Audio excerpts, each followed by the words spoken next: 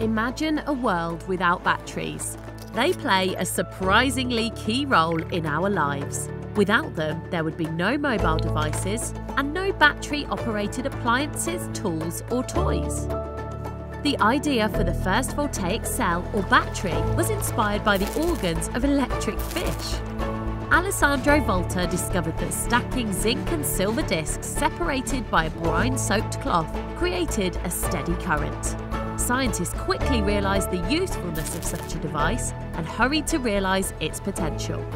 Lead-acid batteries were invented in 1859. These were the first rechargeable batteries and were used to illuminate train carriages. They're still used in car ignitions today. Then came zinc-carbon batteries, much smaller than their predecessors. They powered early flashlights, introducing the era of consumer batteries. Later, these developed into alkaline batteries with greatly improved capacity.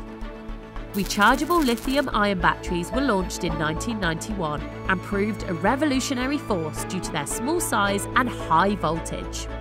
They powered portable electronics and, more recently, electric vehicles.